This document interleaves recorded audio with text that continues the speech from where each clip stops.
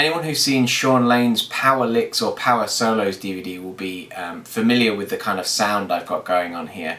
In one of those videos, I can't remember which one, but Shawn's talking about these really interesting outside sounds he gets with the diminished, basically a diminished fingering, where we've got a note, 3 frets, another note, and then 3 frets and another note. So it's quite a wide stretch, especially for little fingers.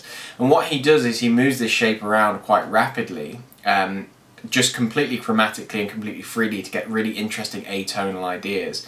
Now this isn't something that you'd use in a standard blues or anything like that, but it creates a really interesting sound like old video game soundtracks or something. But basically all I'm doing is I'm playing this pattern. It's the way I'm playing it is 12th, sorry, I think it's 9 to 12 to 15 on the top E string. I'm in standard tuning, though this really doesn't matter whatever tuning you're in, there's no tonality going on here. I'm doing that really fast, just a quick triplet legato lick, then I'm moving down to the B string but moving up 1 fret, and then doing the same thing again back, starting at the 9th fret but on the B string. So you'll see when it's moving slow the way it sort of scuttles down the neck.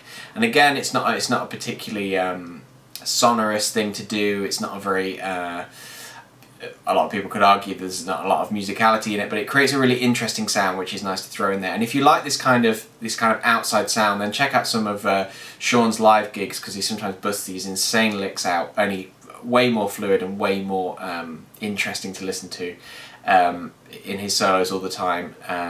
Especially stuff with Jeff Sipe and Jonas Hellborg, like when they get really into their improvisations, he'll pull this stuff out the bag, which is really interesting. Thanks very much for watching, and I'll see you next week.